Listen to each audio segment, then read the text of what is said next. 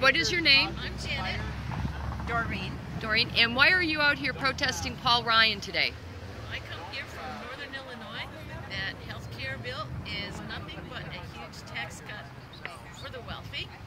And the wealthy really don't need it. It's very sad to me that we can't distribute the wealth a little bit. I actually saw on television where the owners of some big company have 7 jets. They have so many jets that they have no place to store them.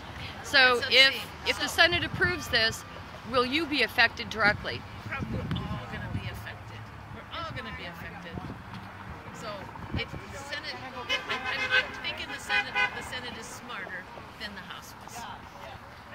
I'm here because I am really worried about people dying, literally, because they don't seem to care if somebody has conditions where they're going to die.